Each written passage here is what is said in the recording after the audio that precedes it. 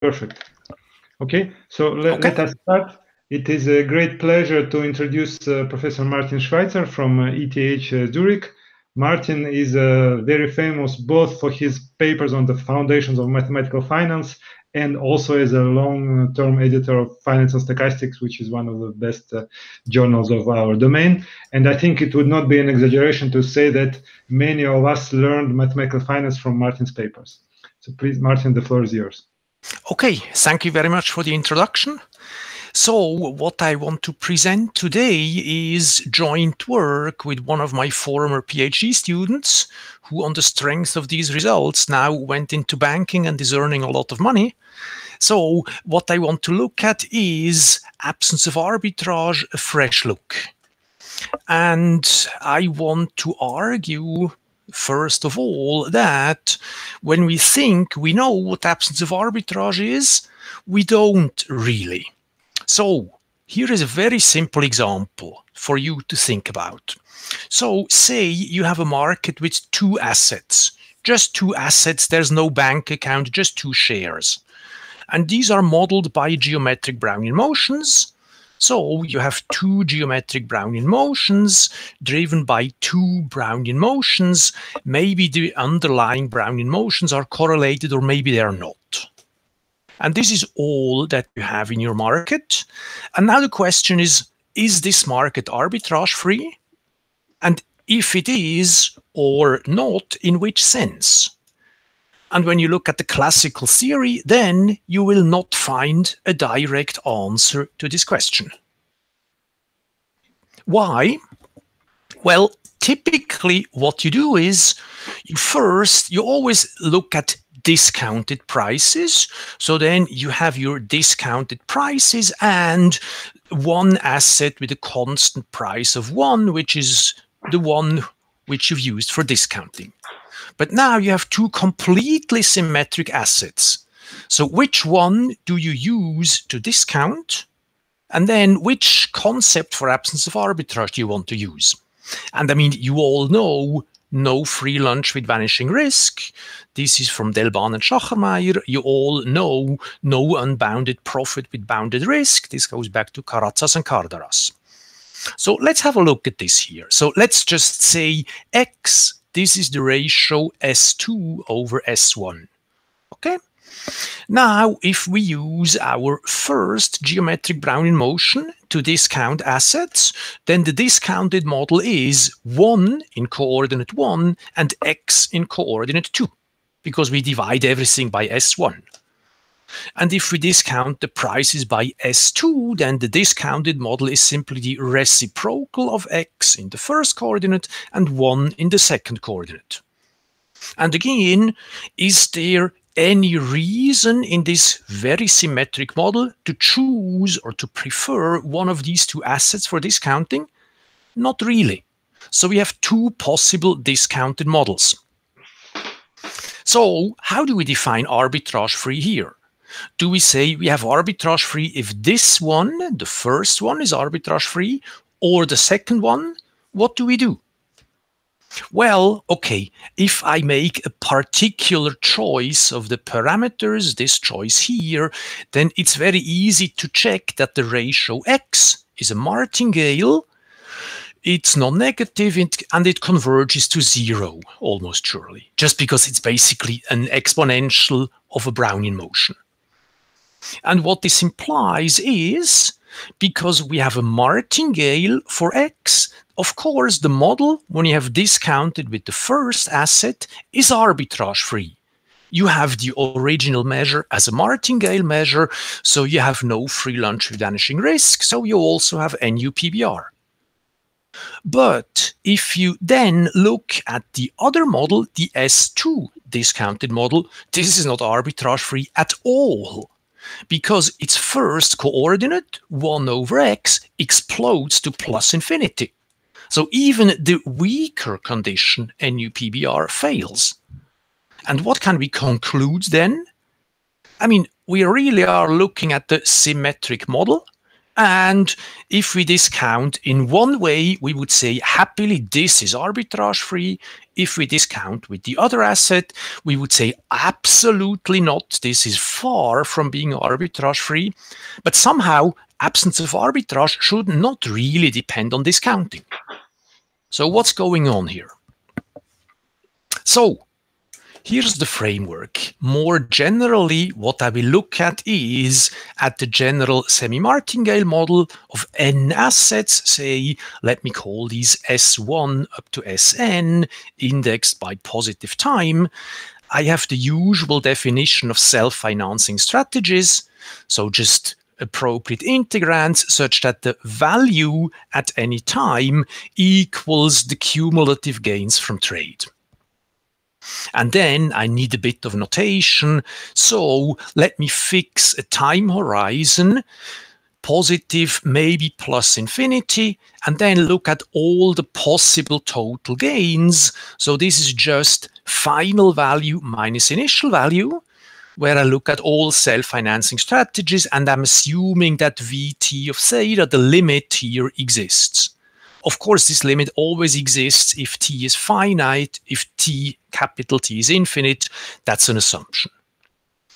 I say a strategy is zero admissible if its value process is always non-negative. And then I look at all the final gains from zero admissible strategies, and I use this notation GT admissible for that.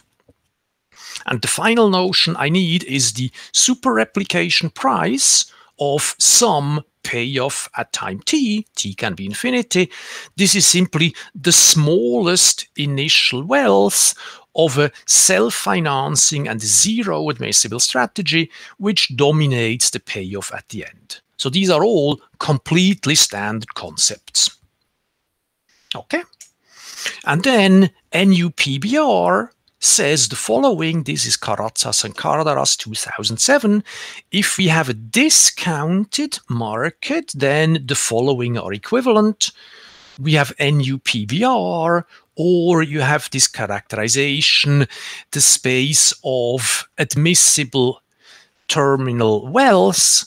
When you start with initial wealth 1, this is what the 1 here stands for, is bounded in L0, or for any non-negative, non-zero payoff, the super replication price is strictly positive. Also equivalent, the dual description is there exists a super martingale deflator whose final value is strictly positive. And another equivalent description is the zero strategy is maximal up to infinity, meaning that this basically is rewriting this condition here a bit differently. So there's no non-trivial payoff, such that we can improve on this payoff with arbitrarily small initial capital. And this is all very nice because we have equivalent characterizations, but as I've shown you in the example, if I discount in a different way, then I get a different concept. So this is not invariant under discounting. Now, Karatsas and Karadaras, they're bringing out the book soon, and there, at least for continuous prices, you have a similar result.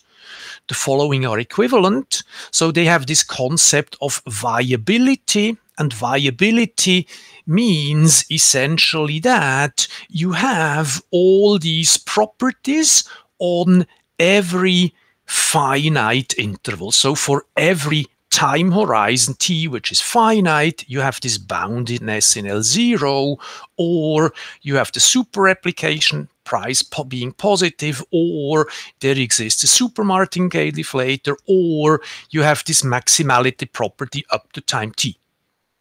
And this is very much nicer because this is now invariant under discounting. But if you have a model on the positive axis and you're only able to say anything up to a finite horizon, it makes you wonder, so what happens at infinity? What happens if you allow investment all the way to infinity? So that concept essentially is just a local concept.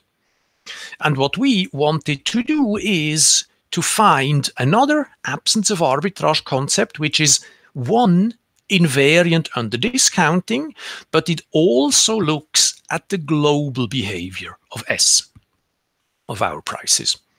And the basic idea is similar to what has been done before. We say a market is arbitrage free if basically the zero strategy is maximal in some sense. And this is similar to what has been done before. So here you have maximality on every finite interval, but then you don't know what happens at infinity. Or here you have maximality up to plus infinity, but the kind of maximality here is not invariant under discounting. And so for us, the question really was, so how can we define a good notion of maximality that makes things invariant under discounting? The classic concept, the one I showed you before, which goes back to Karatzas-Karadaras, Delban-Schachermayer, is you look at value maximality. So you say something is value maximal if you cannot find a payoff such that in terms of value you can improve on this payoff by another strategy which is almost as cheap as your original strategy. And if you do this, then when you change units, when you discount, the value changes and then things go haywire. So what we now do is we say, well, we're not using values for comparing, but we use portfolios or shareholdings. So we start with something called a reference portfolio. I'll tell you in a second what that is. And then we say a strategy is maximal, share maximal, with respect to this reference portfolio if there's no proportion process, psi, which converges, such that we can improve on this strategy by a non-trivial multiple of the reference portfolio up to infinity. So intuitively, a reference portfolio, I will give you the definition in a moment, is something you would like to have. And if you add to your theta at infinity a non-trivial multiple of that, then you have to pay at time zero more than what you have to pay for theta. This is the notion of maximality we want to use. So what's a reference portfolio? Very simple. It's a self-financing strategy. It is long only, and its value process plus the left limit of that is always strictly positive. So it's an investment where you can only go long and you never will be broke. That's what this here says. And that's something you would like to have. And the standing assumption we then make is there exists a reference portfolio like that.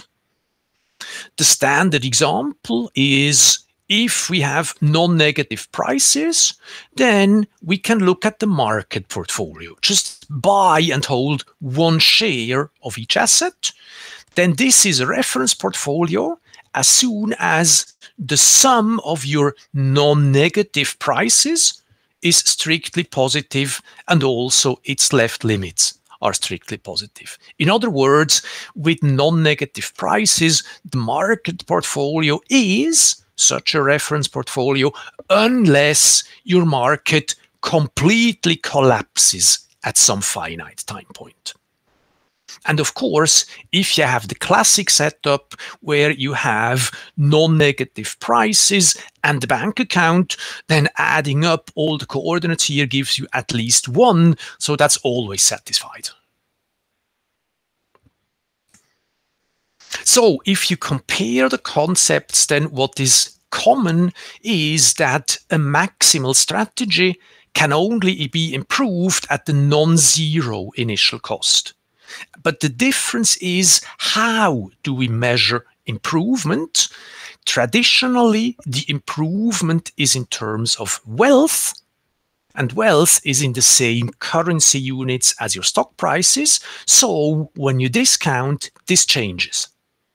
For our new concept, the improvement is in terms of a reference portfolio. So it depends on some meta, and this is in numbers of shares. If you now discount your prices, numbers of shares remain numbers of shares. So by construction, this concept and everything we get from it is completely discounting invariant. In a nutshell then, and I'll be very brief about this, what are the main results? So we have two new absence of arbitrage concepts, something we call dynamic share viability. This says the zero strategy is maximal in this new sense, or dynamic share efficiency, DSE, which is stronger. This says every buy and hold strategy is maximal in this new sense. And in a way, this is a discounting invariant version of no unbounded profit with bounded risk. And this is a discounting invariant version of no free lunch with vanishing risk. Why? Well, of course, we have corresponding results. We have dual characterizations in terms of martingale properties. I will not give you the full theorem because this will take up a whole page. Essentially, what we have here is a new variant of the fundamental theorem of asset pricing. If you look at the classical discounted setup, then our new concept here lies between no unbounded profit with bounded risk up to infinity and this viability concept. So it is in between, as you would expect, and also these implications do not go the other way around. We have counterexamples. You can also look at the version of this absence of arbitrage concept for simple strategies only. And if you have that, then you get automatically, without assuming that, a semi-martingale property for suitably discounted asset prices. And I should also say that these concepts depend, as you can see in the definition here, on a reference portfolio or a reference strategy, but that dependence is really quite weak. If you have different reference strategies, and these are reasonably comparable, in a sense we can make precise, then the absence of arbitrage concepts are the same. So what does this give us for the geometric Brownian motion example from the beginning? Well, the following are equivalent. We have this NUPBR type property with respect to the market portfolio. This is equivalent to saying the model coefficients satisfy one of these equations for I equal 1 or I equal 2. Doesn't say a lot, really. I just write it for completeness. But equivalent to that is one of the discounted price vectors, either the one discounted with the first asset or the one with the second asset. This must be a martingale. And this criterion, as you can see, this is really now very nicely symmetric in the setup. And also, this market never satisfies the stronger condition, the no free lunch with vanishing risk type condition. So we have a complete answer to these questions. Of course, we don't do this to answer questions about two-dimensional geometric Brownian motion. We wanted to do this at the general semi-martingale level, but I don't want to bother you with the results about that. So I still have 3 minutes. So what else can I say? Well, we are here virtually at least to celebrate the birthday of Marco Avellaneda. So let me give you some curiosities about Marco. Maybe you are aware of this, maybe you're not. So if you look at his mathematical genealogy, then Marco is a grandson of Chung. He's a great-grandson of Harald Cramér, And one of his academic brothers actually is Jin Ma. I also looked a bit at his personal genealogy, and probably the Brazilians and Argentinians know that his great-grandfather was the youngest president that Argentina ever had. Now, I also have some connections with Marco. One is obviously that we both share enjoying research in options, different places and over time. And let me also introduce a new concept and give you a proof. So you all know the famous Erdős number. Let me introduce here the Avellaneda number as the distance in collaboration to Marco. So my personal number is not 1. I've never published with Marco. My personal number is 2. And here is the proof. So there's one paper here, and there's a second paper which has the same author, Dominic Samperi, one of Marco's PhD students. So this proves that my number is 2. And finally, let me show you some old pictures of Rio. So these pictures I took from the publications also of Marco, because there were 3 edited special issues where he was one of the co-editors for the volume. And you see here some people we have seen already earlier on the conference, but a few years younger. And you can see how things change over time. So this is from 2006. This actually is the poster of the very first meeting of the Research in Options series. It's also interesting to look at the speakers here. The organizers are still the same after 15 years. Here is one picture from another location, Angra dos Reis. This is number 5. There's another picture here at IMPA. This is a bit more recent, so you can see some of the faces have changed a little bit, but still the group has remained remarkably constant over time, expanding internationally. And with this, I would like to end and say happy birthday, Marco. Thank you. Thank you very much, Martin, for the beautiful talk and for the beautiful pictures. Do we have any questions in the chat?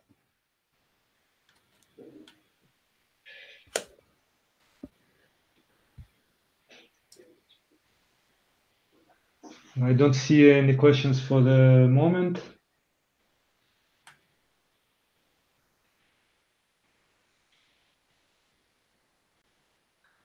Perhaps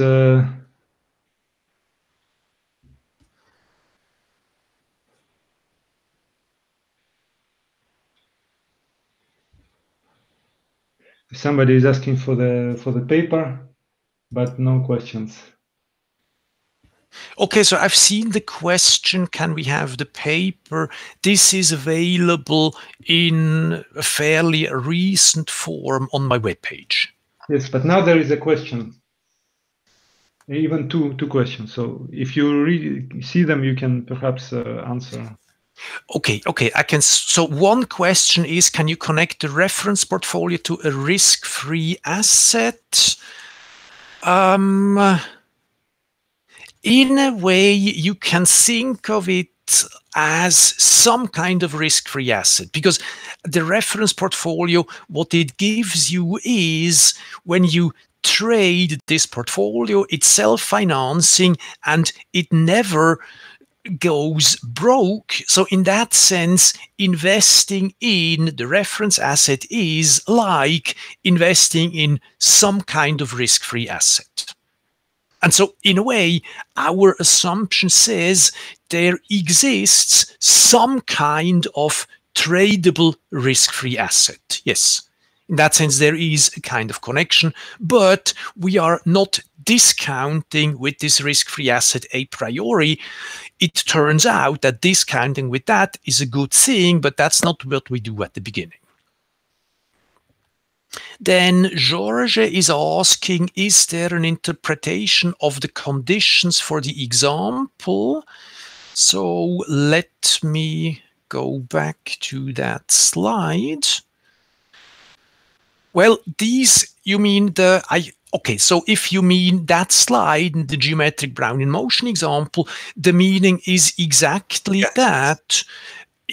So this absence of arbitrage condition is equivalent to saying one of the two asset prices must make prices into a martingale by discounting. That's an equivalent formulation to this formula that I have written here in the middle of the slide.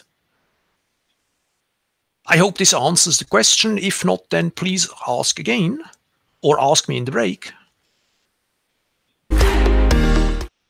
Well, I mean, what I'm assuming, of course, is I am giving you, okay, we are given the model. And so, okay, let me say this differently. So this condition here is very specific for this specific Brownian motion example. This is not the general equivalent description for a general two-dimensional semi-martingale situation. This is not the same thing. Can we check this? Well, I'm assuming, of course, that we know the model coefficients. So in that sense, yes, we can check these equations. If you're assuming the model coefficients are not known, then you're talking about the market model, which you don't really know. And then we are looking at quite different things.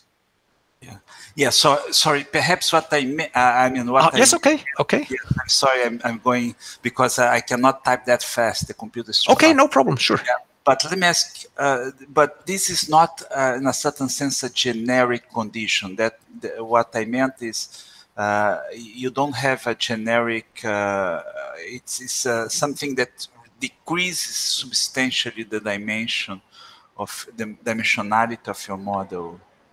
Or is there a hope that there is a kind of stability of that condition? I'm not sure that going in that direction is the good idea. I mean, another equivalent characterization is similar to the existence of an equivalent martingale measure. We have a similar condition like that. And so what you then can do is you can look at your model, you can try to find something like an equivalent martingale measure. Depending on the setup, you may know how to parameterize candidates for martingale measures, and then you can start looking among these, which of course reduces the dimension because then you're just looking for one process. Right. But on the other hand, I mean, it is at the same general level that the existence of a martingale measure, it's always difficult to prove. Right, okay. We should discuss this on the break. Yes, okay, happy to, yes. All right, so thanks again, Martin, and let me now close this session, and the conference will resume in 30 minutes after the break. Okay, thank you very much.